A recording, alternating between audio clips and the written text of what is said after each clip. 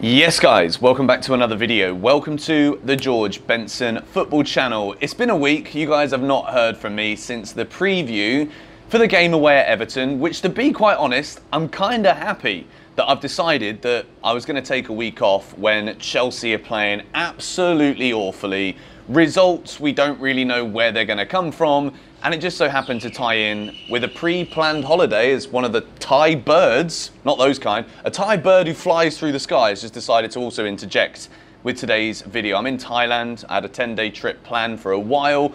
I'm now about to go and enter a festival. It's a brilliant time to be doing this because Chelsea have been so poor, and it just felt like a perfect time also to not kind of add fuel to the fire, which is unfortunately right now a damaging fire. A fire where we're all kind of sitting in the same boat thinking, blimey, the season has disappeared. We have just had a horrible run of fixtures, but we're in the middle of December, and we don't really see a positive sight anywhere close to us right now. We've got Sheffield United at home in the Premier League tomorrow. If there was a game that you would think Chelsea should win it, it would probably be against Sheffield United, but lo and behold, Sheffield United have had their own things to say about that.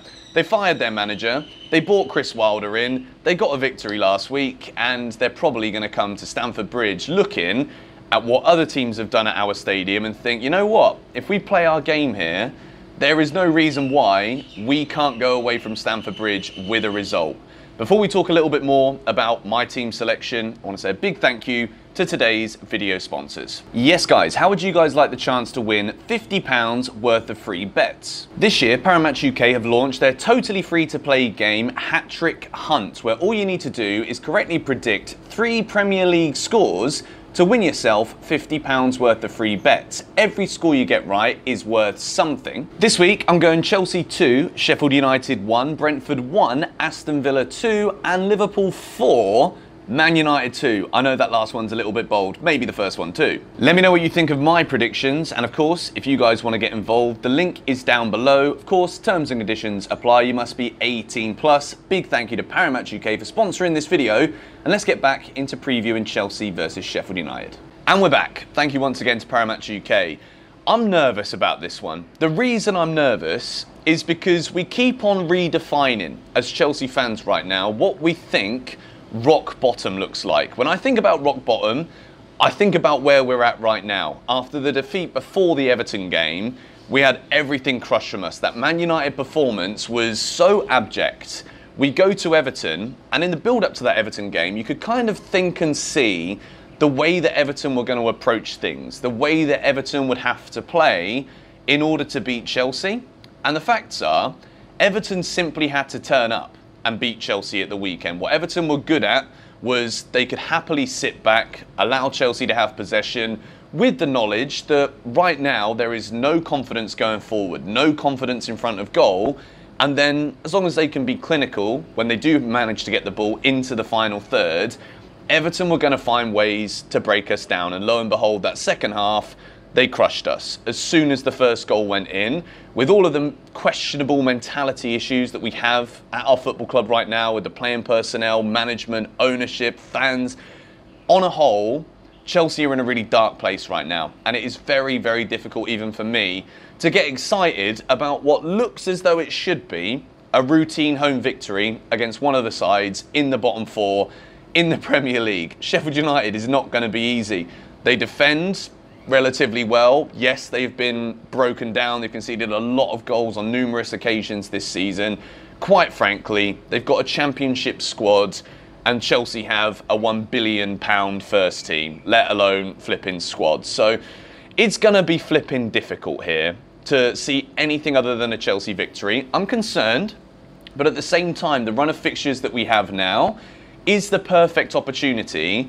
Even if performances aren't great, all we've got to focus on right now is 3 points, 3 points, 3 points, just like the name of my bloody podcast. So, with that being said, I'm going to pick my Chelsea team. I'm making this video before the press conference. As I said, I'm on a little holiday right now, so I can't do everything at the timings that I would like to. But we start, of course, in goal.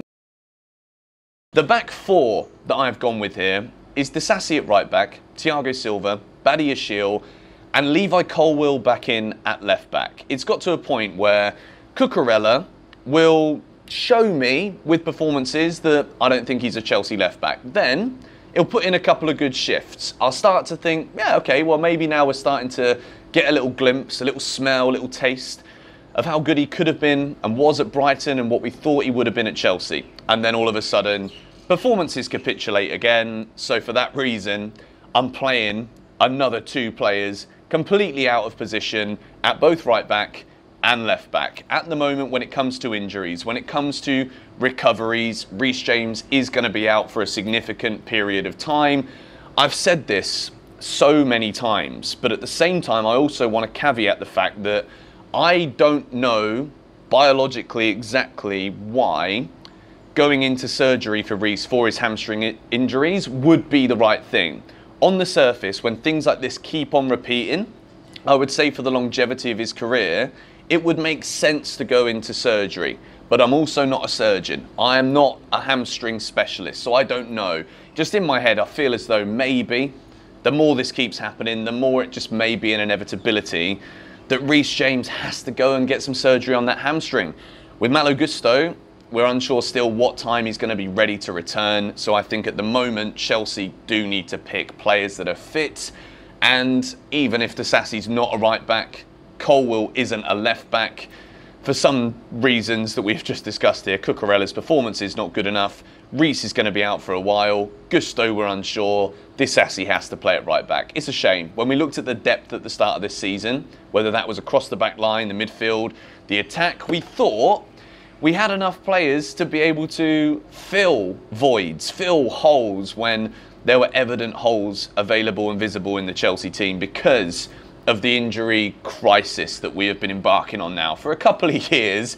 But that's what I'm going with. And again, you can tell I'm not confident about this whatsoever. But I think that's the best we can do in this current situation. Moving in to a midfield 3 that were basically all shot in the game against Everton. Enzo, Caicedo, Gallagher.